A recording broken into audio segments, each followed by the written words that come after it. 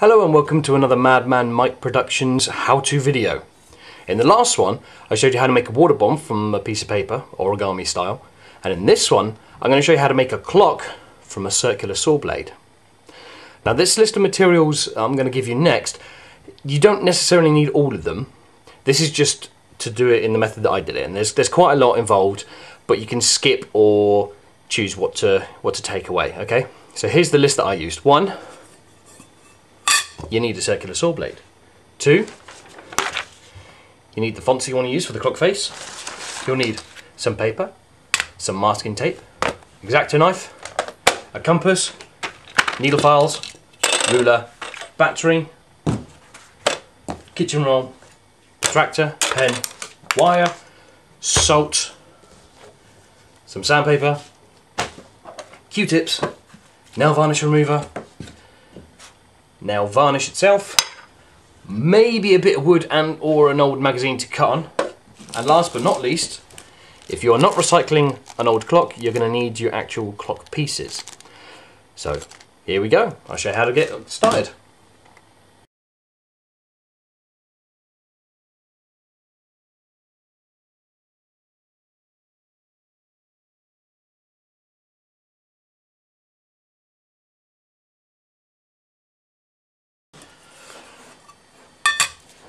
Okay, so the first thing you want, of course, is the circular saw blade. It's up to you where you get this from. You might have one in your own workshop, you might need to get one from your parents, your neighbours, or possibly even a small carpentry shop nearby might have a small one you could use. If they have a bigger one, that's fine, but it's up to you how you want to handle that, because you'll have to get different components for it. What you need to do is clean it up with a bit of the sandpaper that I mentioned earlier, using the rougher grits, working your way up to a finer grit. Now this was done by hand, and it's giving it a nice brushed steel effect, a little bit rough, but that kind of goes with it. I've left the backside rough to show you what it looked like originally, and as you can see I've cleaned it up quite well just by hand to give you that effect. So that's done using the sandpapers, which you can get from auto body repair shops, DIY shops, pretty much anywhere. As you can see, this one was from Halfords. By the way, I also use this stuff for sharpening my tools and knives. It's quite good stuff. So get the sandpaper, clean up the blade. Next thing you need to do, might already come blunt, but you will need to use the needle files and actually clean up the individual teeth so they are no longer sharp all the way, not only on the edges, but the actual inside of the cutting lines here. I can actually spin this and my hand does not get cut. Okay, so at the end of the day, if you want to sell something, you want to make sure that the people aren't going to sue you because they've cut their fingers off or something. So, cleaned up the blade. What you then do is you choose the font you want for the numbers. Now I just got this font online, I've printed it out, I've done it in several different sizes, and I've decided that I want to go with this middle font size here. And as you can see, what I'm going to have is the numbers going all the way around, and that'll be my guideline for the etching later on, which will be done with the acid or vinegar in our case. So, got your saw blade sorted. Now what we've got to do is cut these numbers out very, very carefully so that we end up with a stencil. And for that, you're going to need your hobbyist knives. If you're wondering where you can get different fonts of these different types, you just go to Google.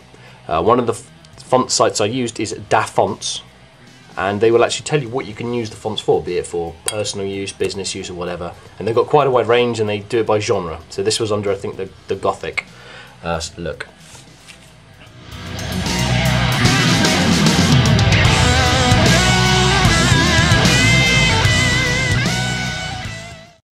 Okay, and now using the X-Acto knife, what I've been able to do, if I get this right, is cut the one out.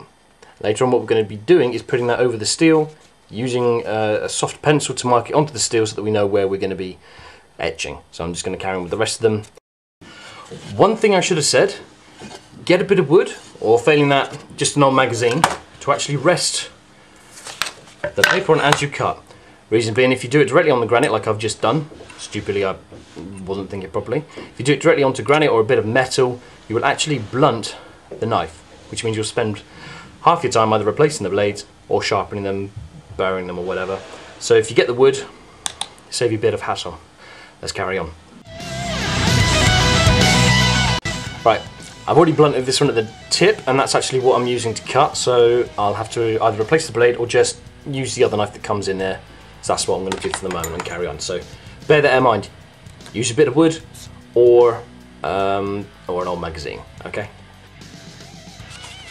Okay, so there we can see that on the 4, I've cut out a couple of strips but left a little black bit there. That's to literally just hold the central piece in place, and I'm going to do the same on the other sides as well. I'm sorry, I'm not getting that too well with the light. Okay, I'll just do a bit more and it might become a bit clearer then.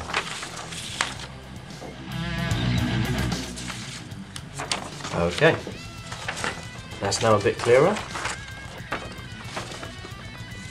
You should be able to see the centre of the 4 is held in place by these 3 small pieces. What happens is, as we're going around with the pencil and scoring this in, when we take it away, we can just join up the lines with just a straight pencil edge. It's that simple. So as you can see, I've now got 4 down, only about another 11 to go.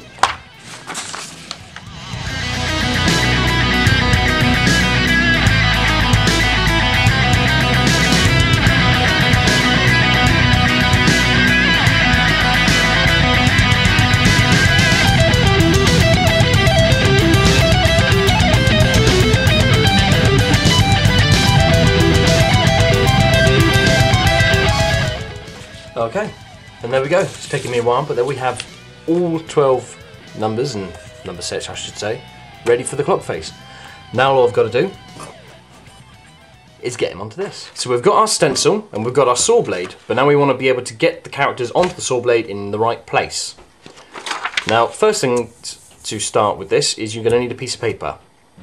Now, this blade that I'm using, as you can see, just about fits nicely onto the paper.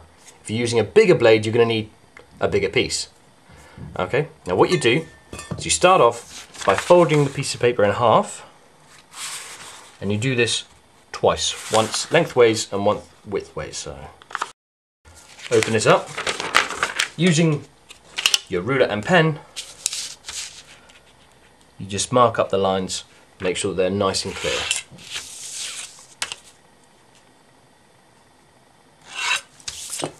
You then take your protractor, stick it in the middle. It doesn't matter if you've only got the half semicircle ones, you just turn it around and end up doing this bit twice. And what you do is you mark off at every 30 degrees. Okay, now that you've got these all plotted out, you then just simply make the line across all of it. Make sure it goes to the edge of the paper, so you can see it when the saw blade is sat on it. Okay, you'll now see that we can now see these lines when we place our saw blade on the dead center. We can see them coming out. This shows us where all of the numbers are to be. So then what we want to do is we want to mark on the blade how far in we want them to be. And this involves the compass. Okay, now I've got my pen in the compass. Word of warning, if you're using a Bic or a biro, just be careful you don't completely crush the pen when you tighten it up. It's very easy to do. Then what you do is you get the distance just right, bearing in mind that the numbers as they go round might end up at the top hitting or going over the top of the blade. So you want to make sure that this line is a good central point.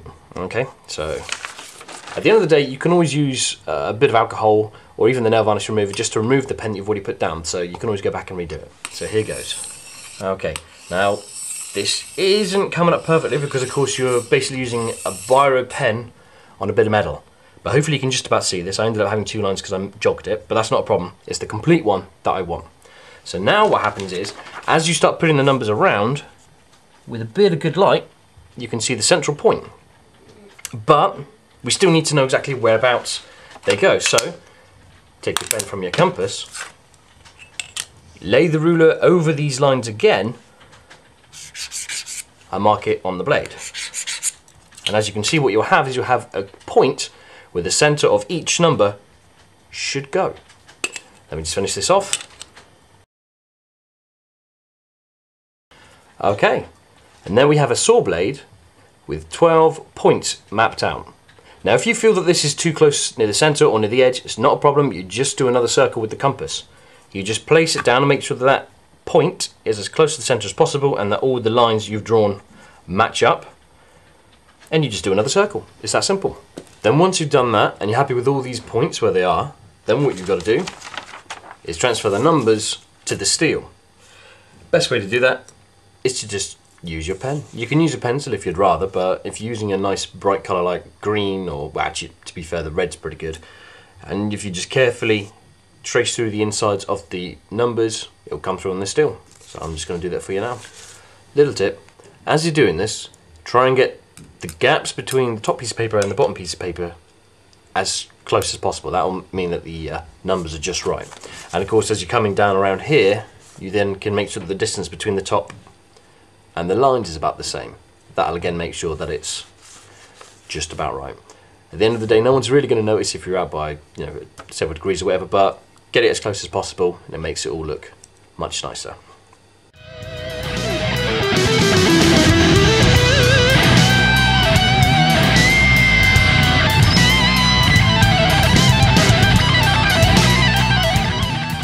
Alright, now we've already cut out our stencil, transferred that with the biro to the other side of this saw blade, but before we go any further we need to test the nail varnishes. This one, which I used, which is, what is this? Wear Max by Rimmel. It was rubbish. It's actually tarnished the blade originally and I've just had to go ahead and buff it all out again. This one I'm going to try, but I'll let you know which ones I find to be the best. What you really want though is a nice dark colour, something like black or really dark purple or blue, so that you can actually see the contrast between the steel and therefore also where you've drawn and where you've got the nail varnish so far. So come back to you about that in a minute. Of course, what you want to do is when you come to actually testing out a nail varnish, is just put it somewhere inconspicuous or on the back of the blade, and leave it there to dry. Because then when that's dried, we're then going to remove it with the nail varnish remover and just see if it's tarnished the blade. Like I say, the Rimmel one did that, so don't use the Rimmel one. So we're just going to see how this one came out. This one is, I've got no idea, it's a generic brand, Creative Nail Design, so we'll see how that comes out. This bit is going to seem a little bit out of sync, and for that I apologise. Basically, as you can see, we've got one basic test that we're not going to be using electrolysis on, and we've got another test that we are going to be using the acid and electrolysis on.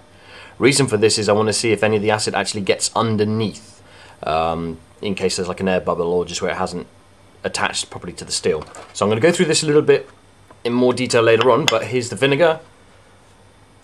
Put it on there. We've got the battery with the wires, and basically what we do, just hold the wires to the metal. Okay, I didn't do it for particularly long, but you can probably just make out that it has etched it just a little bit here. It says test. Actually, it helps if it's the right way up. It says test, and it hasn't tarnished it at all. So that one I'm going to carry on with, and I'm going to do all of the back in that nail varnish. Okay, so now this is the saw blade with all the numbers drawn on it. As you can see, 6, 7, 8, 9, 10, 11, 12, all the way around. It's a little bit rough, but that's not a problem, because what we can always do is, as we're applying the nail varnish around these shapes, because this this penned on bit is what we basically want to be etching. As we're going around with the nail varnish, we can double check it against the image that we had originally. So I can have a look at this and see, oh yeah, the one should actually be a little bit more spiky here or there. And I can do that when I'm putting on the nail varnish. Okay, so what we're now going to do, if I just turn around so I can see what I'm doing a bit better, is using the nail varnish, we are simply going to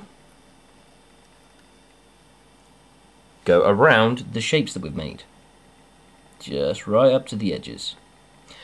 And what this is that when this dries, when we apply the salt and vinegar solution, which is going to etch into it, it won't etch through the nail varnish. So whatever's left bare will end up being burned through, leaving us with the numbers.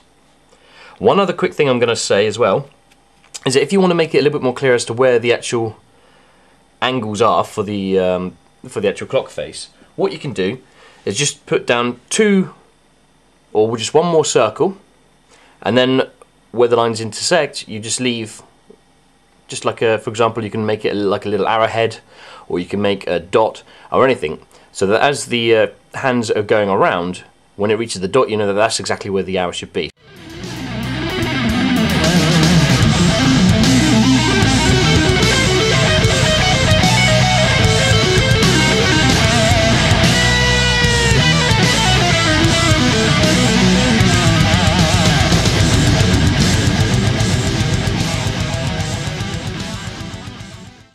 Okay, so now that's the numbers done, and while I'm letting that dry before I try and scrape away for the detail, I'm now just going to put in just some little markers just to make it a bit clearer where the hours are. Now all I've got to do is wait for it to dry. Okay, it's a new day. I had to stop last night because I was getting a migraine. So as you can see, it's all dried up, but it's not particularly defined around these edges where it's supposed to be all nice and spiky.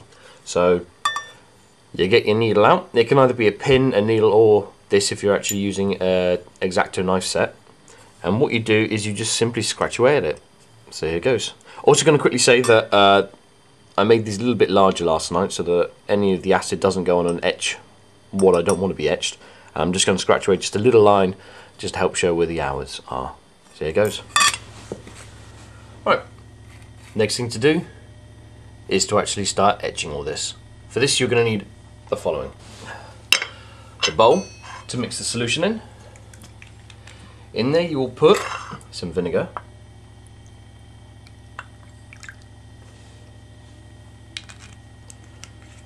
Then add the salt. Some people suggest 2 parts vinegar to 1 part salt, but you know, you can mess around with it, see what you prefer to use.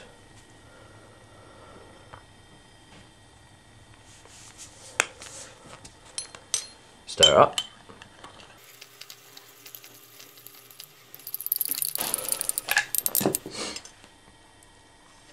Cut your wire.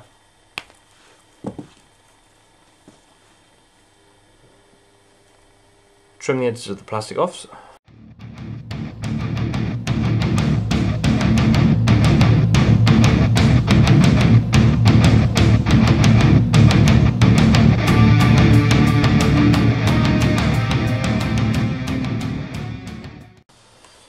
Okay, so we're about ready now to try the etching. What I'm going to be doing first is just this inner ring with the lines. But before we do that, I'm just going to quickly show you how to set up your actual etching equipment. Okay, now I quickly showed you this earlier on, but what you do is you get your 9-volt battery, make some loops with the wire, and stick them around the terminals. Now this one, the larger one of the terminals, which I think is the negative, yeah it is, that one's easy to do because it kind of splays out. But still get a bit of masking tape and put it over it, that's just to hold it in place. The next one's a bit trickier. Admittedly, it's a lot easier if you get one of these tags that literally just clips on and then has 2 wires coming off, because then you can just solder some bits to the end, but I haven't got one of those. You can get them from your local Radio Shack or Maplins or whatever. But you take this one, coil it around several times around this terminal, try and get it as tight as possible. And once you've got it wound around as tight as possible on this terminal, you then just tape this one down as well. Make sure you get the tape as tight as possible. It is going to be moving around a little bit, but the tighter you got it, the better. Like I say, it is easier if you've got one of the poppers that you can then just solder bits to the end of. Battery, just move out of the way for the moment, but take one of the wires and tape that to the blade where it's clear, where there's no actual varnish. This will make one end of the circuit. Okay, so I'm just going to pop that there for the moment. We can move it around later on, it's not a problem. But then you take your vinegar solution. Some people, I think I've already said this, recommend 2 parts vinegar to 1 part salt, or you can just add salt until you're happy with it. But basically what you do is you just take your Q-tip, dip it in the vinegar, put it where you want to etch, and then add the wire. You may even hear it sizzling, especially if you're using some kind of transformer. Sorry if you can hear that scrabbling in the background, that's my rabbit, he's going a bit mental. And basically you want to hold that there for around about a minute per line. So I'm just going to quickly do all this for you guys.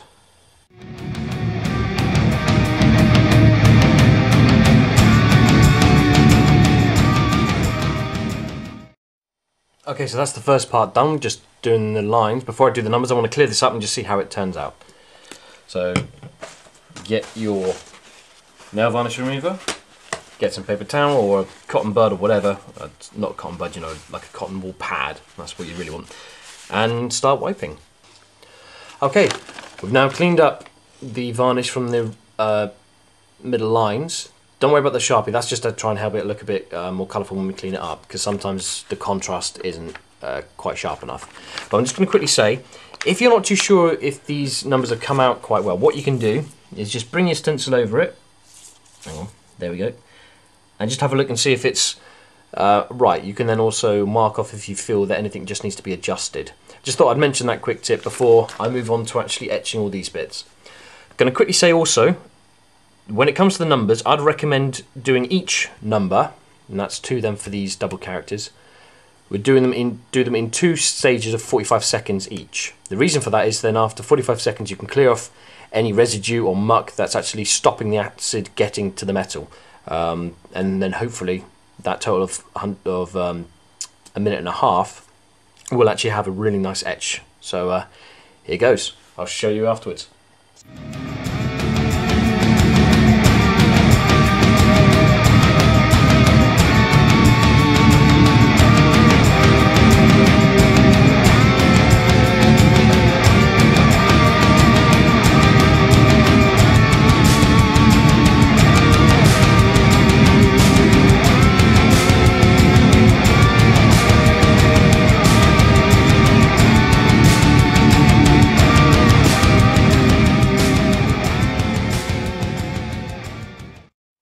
Okay, so that's all of them done. Now comes the moment of truth where we're going to just clean it all off.